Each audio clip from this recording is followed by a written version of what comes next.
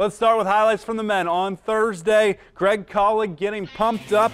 He was trying to move into 25th all-time on the Oilers scoring list. Oilers get out in transition early. Mark Frilling drops it to Collig. He takes contact. He goes 11 of 16 from the field, 32 points. He is top 25. Then Jake Hagan dumps it to Frilling. Good power from the Fort Loramie graduate. He gets two. More of the same next time down the floor. Same duo, same result. Keep it high, and he scores. Then look at this dribble drive by Ricardo Smith.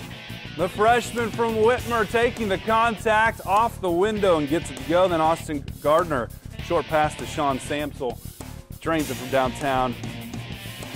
Oilers get a big win tonight, or on Thursday, I should say, 86-73.